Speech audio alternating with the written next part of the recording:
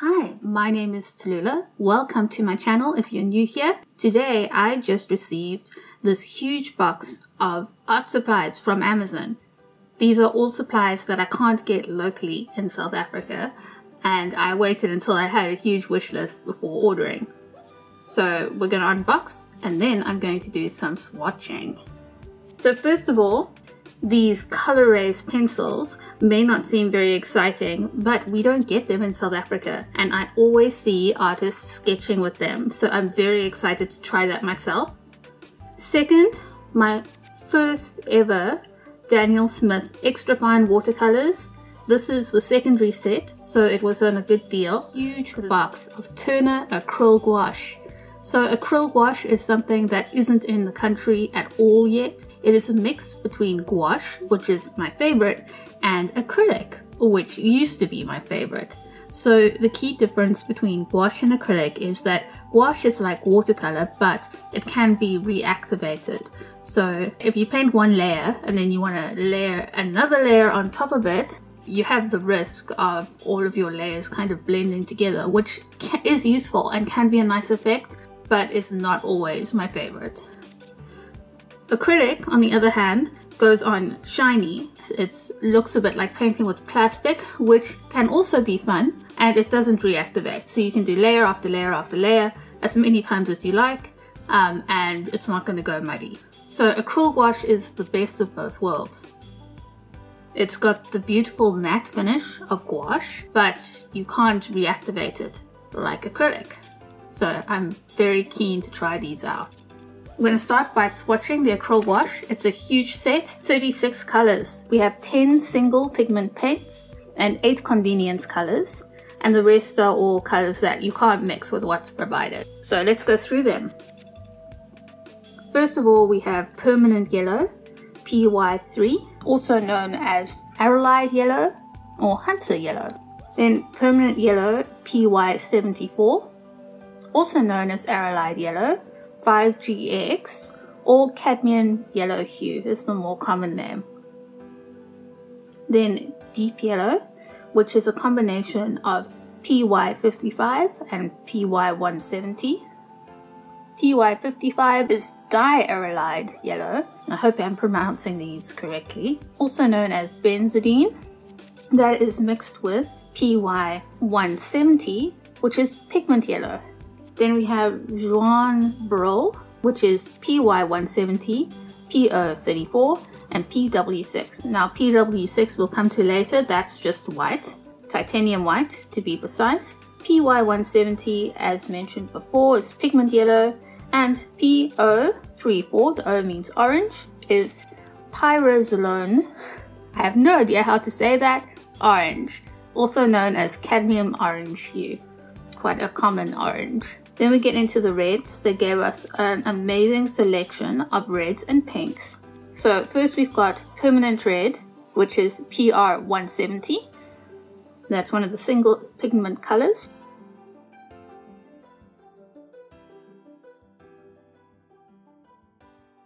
Then we have Carmine, PR238. Now you'll see I drew a little skull and crossbones next to PR38 because it is a fugitive color, as discussed in my previous video.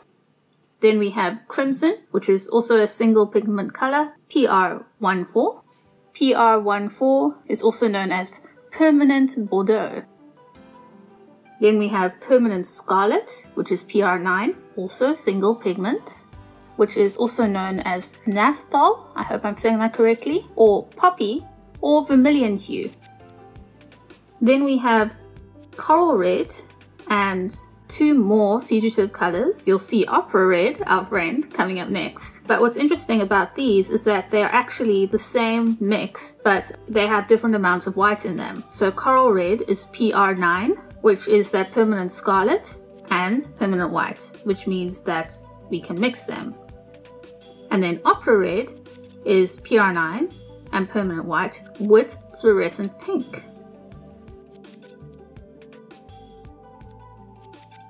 And then we have fluorescent pink with a little bit of white, PW6.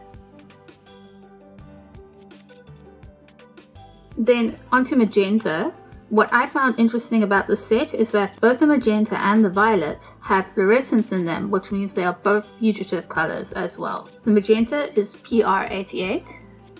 PR88 is otherwise known as, let me try this, Thioindigoid violet. Thioindigoid? Anyway, it's written on screen. I personally would have been happier if it had just been that pigment without the fluorescence, as it would make it more light fast, but it's still a beautiful color. And then we have the violet itself, which is PV, Pigment Violet 23. PV23 is otherwise known as dioxide violet, or dioxazine purple, or dioxazine violet. Again, I would have been much happier if it didn't have the fluorescence in it, but it is a beautiful color. Next we have Ultramarine. I made a little typo there on the pigment. It's PB for blue 29, which is the pigment Ultramarine, very common blue. Next we have Cobalt Blue, which is also a very common primary blue shade, but you'll see this one is just the ultramarine mixed with a little bit of white, so it's a convenience color. Convenience colors, even though you can mix them yourself, the reason they're called convenience colors is because you don't have to every time. So if I want the same shade of blue every time, it's better to use it out of a tube than to try and mix it myself, because you'll see with these blues you can get a very large variety of blues by just simply altering the amount of ultramarine or another pigment a tiny bit. So the next blue compose, PB15 and PW6. So PB15 is also known as Phthalocyanine, also known as Phthalo Blue. So you'll see that Phthalo Blue isn't actually in the set, but it has been used to mix a number of the colors. So this blue compose uses Phthalo Blue and a bit of white, and then the Prussian Blue also uses Phthalo Blue and the Ultramarine, the PB29, and a little bit of the Lamp Black, which we'll get to later, PBK7.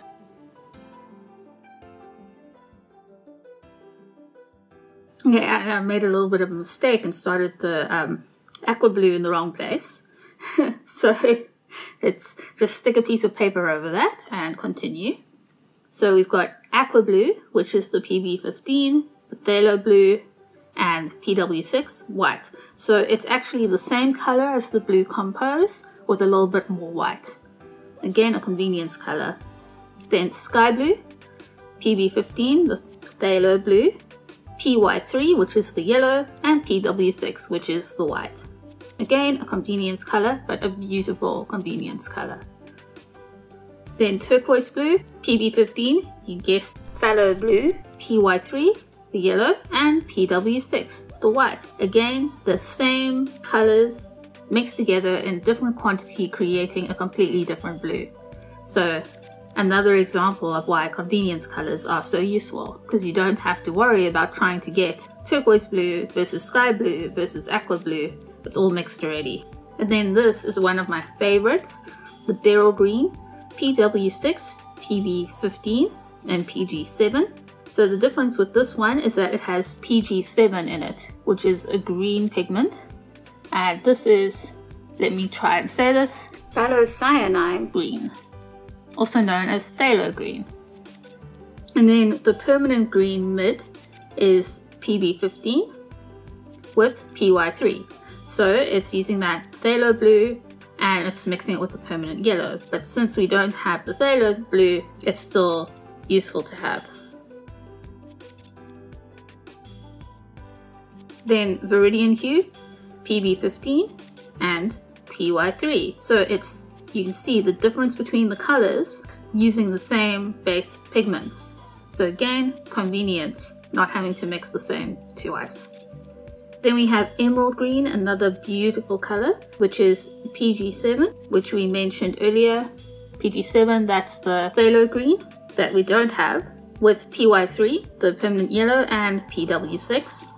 And then the permanent green light is PG7 and PY3. So it's that green mixed with the permanent yellow.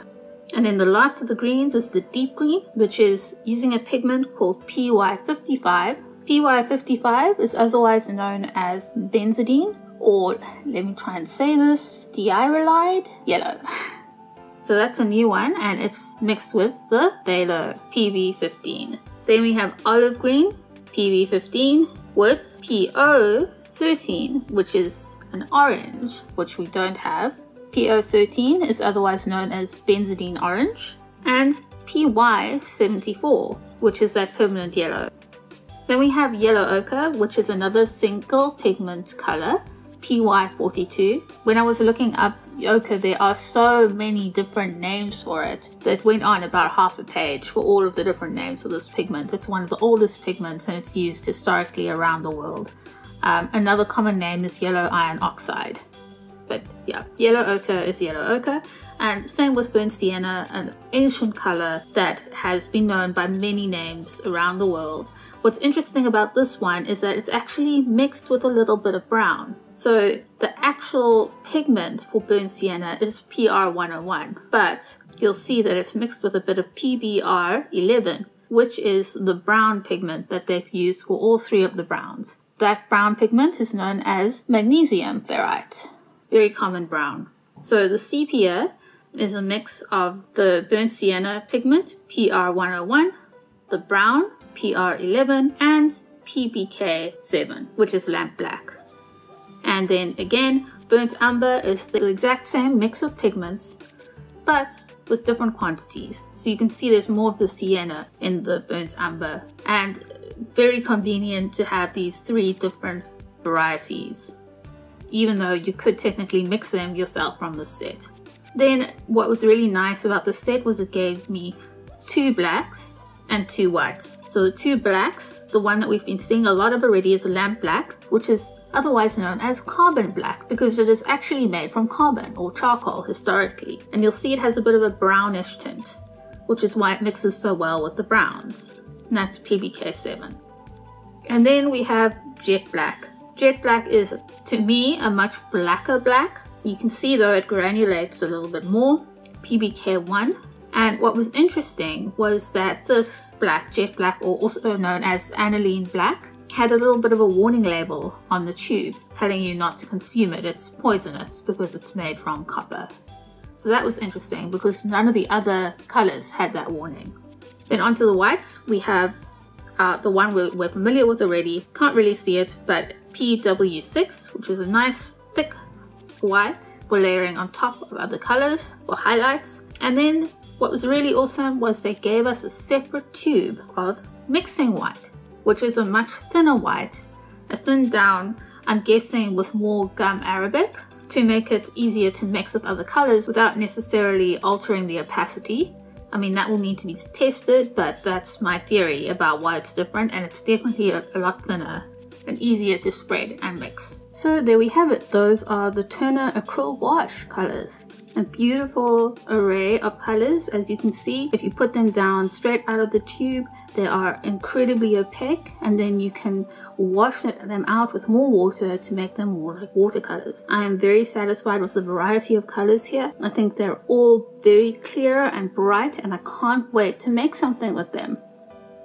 And then quickly, since they aren't the only paints I got, I thought I'd do a quick swatch of the Daniel Smith Extra Fine Watercolors, the secondary set. So first of all, we have this quinacridone burnt orange. You'll remember quinacridone mentioned as a pigment in the last video that I did. And it has information on about the pigment on the tube, quinacridone gold. I'm painting it wet on wet and then wet on dry, so you can see the difference and see how it travels. Then the main highlight for me was this undersea green. So this undersea green is made of ultramarine and quinacridone gold, and as you paint with it, the colors separate a little bit. So you can see the beautiful spread of the different colors. It's almost like a special effect, and it does look like you're under the sea. It's very aptly named. Maybe under a pond. And then finally there's this carbazole violet, which is dioxazine purple, or violet dioxazine, PV23, which we encountered already earlier. And you'll see it's just a beautiful, beautiful single pigment color.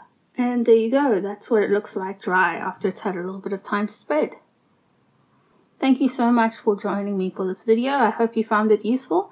I will be posting something soon where I actually paint something with the acryl gouache. Enjoy the rest of your day. Bye.